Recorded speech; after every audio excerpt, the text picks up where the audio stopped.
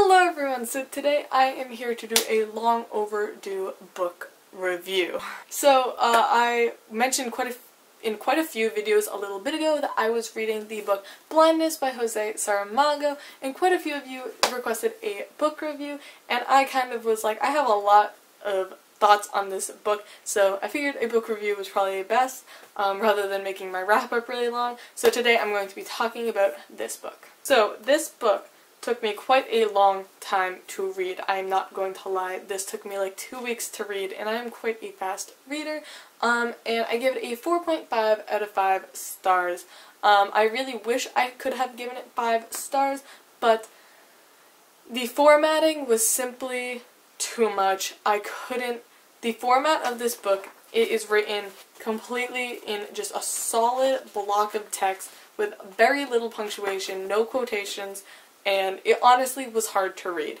Usually I would never let something like that affect my rating of a book, but this was just too much. It really did hinder my enjoyment of this book quite a lot, considering that is the only flaw in this book that brought it from a 5 stars. Like, I don't usually, like, in most cases, if it was just the format of a book, I would still give it 5 stars, but this was annoying enough to make me dock the half star and not give it 5 stars. Also, I did find out that this was Jose Saramago's choice to write it like this. Like, at first I felt kind of bad because I was like, it is a translated work. Maybe it was the format was because of the translator, but I found out it is Saramago's choice to write his books like this, and that just makes me go, okay, then it deserves to be docked half a star, because if you choose to write it like this, I'm very annoyed by that. But besides the format of this book, this novel was spectacular, and I really hope more people read it after seeing this review.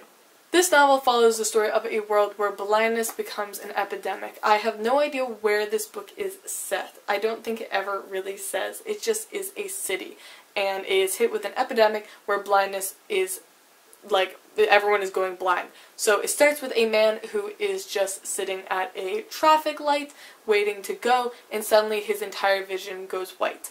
The difference between this and just regular blindness is obviously blindness is not contagious, but also one of our main characters is a doctor who explains at the beginning that most people, first off, you don't just go blind like that in an instant. It is a long deteriorating thing, and also it is blackness that you see, but these people see white. We follow everyone from the man who first goes blind to the guy who steals his car because he's blind and is helping the man who went blind, and all the way to the doctor and his patients that he also infected.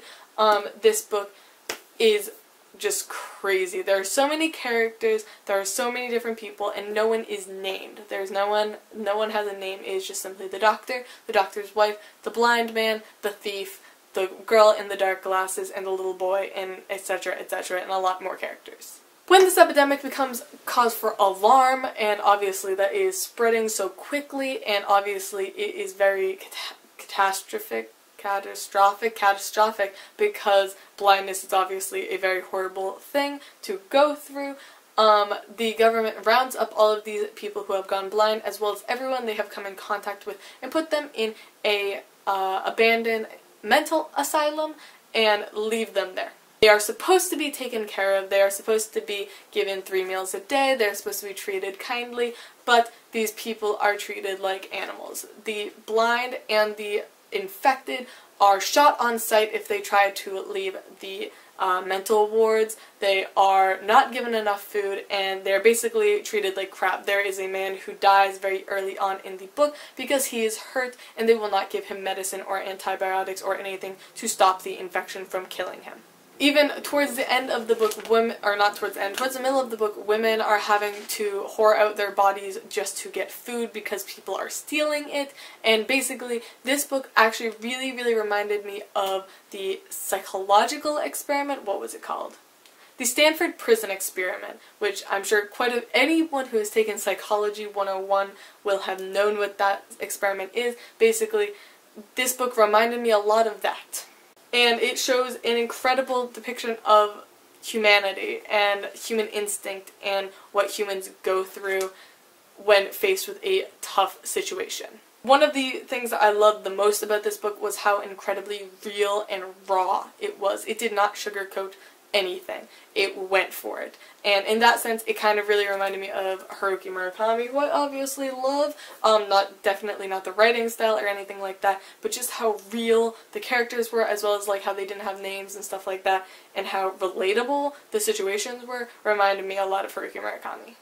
I also really enjoyed the ending of this book. Like, literally, like, the last sentence just gave me shivers up my spine kind of thing. Like, I just sat there staring at the last page for so long, just, like, internally screaming, because I was like, are you joking? That ending saved it. Because, like, honestly, I was kind of going towards a 4 stars out of 5 just because the formatting, how slow it was, how difficult it really is to get into this book, because I'm not going to sugarcoat it, this book is hard to get into, but the ending saved it.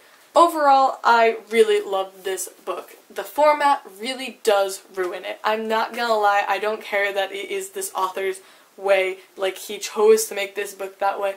It ruins it. This book would have been probably one of my all-time favorite books if it had been written differently. Simply, I couldn't connect to it. It was very hard to get into the story, it was very hard to connect to the story and the characters, and it was very hard to just simply get through because of the format. It was very, very difficult because I need quotations, I need punctuation, I need these things to be able to read a book properly, and this just took me so incredibly long to read. I'm not trying to deter people away from reading it because of the format, because I definitely think this story is worth just struggling through it kind of thing. Obviously, I gave it a 4.5 out of 5 stars, even how much the format ruined this book kind of thing. The story is worth it. The characters and the plot and everything that happens and what it shows about humanity is 100% worth struggling through the awful formatting of this novel. I definitely don't think readers under the age of 17 should read this book.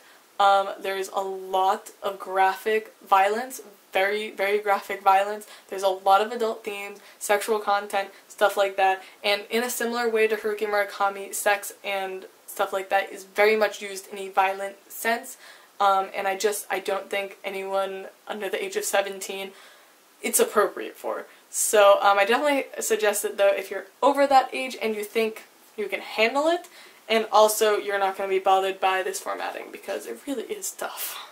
But overall, again, I gave it a 4.5 out of 5 stars. I enjoyed this book so much. I loved the plot so much, and I loved what it showed about humans. And especially, I think if you're like a psychology person or like interested in that kind of field or those kind of ideas, you will really, really enjoy this book. Especially if you thought the Stanford prison experiment was interesting like I did in psychology. That was definitely one of my favorite things we learned about. You'll really enjoy this. But anyways, that is all I have to say about this book. Definitely leave down in the comments if you have read this novel or if you're planning on reading it. I really hope I convinced a couple of people to read it at least, even though like there are faults with this book, but there are a lot more pros than faults. I hope you guys pick it up because it is a book worth reading. But yeah, that's all I have to say about this novel. I love you all and I'll see y'all soon. Bye!